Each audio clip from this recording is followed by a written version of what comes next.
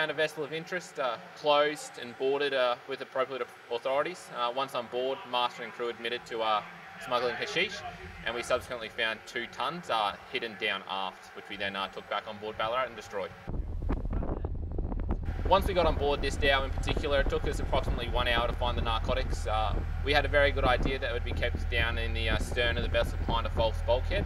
We just had to wait on appropriate authorities to take them, and we were also taking time to question the master and crew to see if they'd willingly tell us where they were. You always have challenges on boarding such as these. Environmentals bring the primary concern with the heat of the Middle East, but then also you have to factor in language barriers as well, and cultural differences, particularly when you're doing things like searches, pat downs.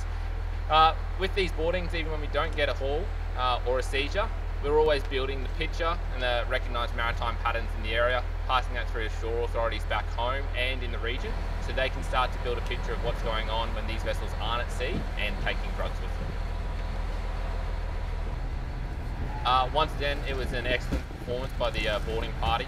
We've just gone to show that our training, equipment and the jobs that we're doing up here, there's always a little bit of relief that we found another one, and a good sense of achievement as well, that we're making an impact up in the Middle Eastern region, and that the job we're doing is getting its way back home, and our families are proud of the role we're doing up here. The effort to undertake one of these boardings, this whole ship, it takes anywhere up to 48 hours from finding the vessel of interest, shadowing it overnight, getting appropriate authority and approval to get on board, searching, seizing, and then getting all the requirements to destroy it at sea. So from the start of the evolution to stop, it took us nearly 2 full days.